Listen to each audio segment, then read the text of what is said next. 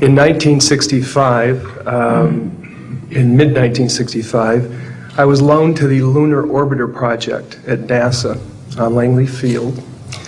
Dr. Colley was in charge of that project. They had problems with a piece of electronic equipment that was bottlenecking their production of photographs. I went to the facility, and when I walked into the facility, there were scientists from all over the world.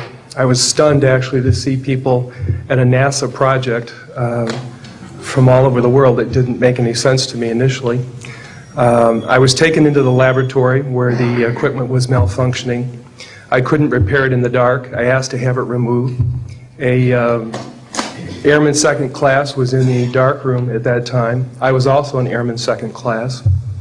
I was interested in how the whole process functioned, how the data got from the lunar orbiter to the laboratory. I asked the young man if he'd describe the process to me. He did.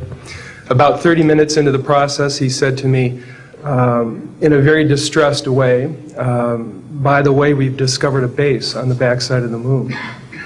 And then he proceeded to put photographs down in front of me, and clearly in these photographs were structures, mushroom-shaped buildings, spherical buildings, and towers. And at that point I was very concerned because I knew we were working on compartmentalized security.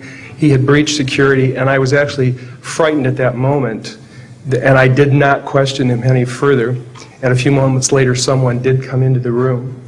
I worked there for 3 more days, and I remember going home and naively thinking, I can't wait to hear about this on the evening news. And here it is, more than 30 years later, and I hope we hear about it tonight.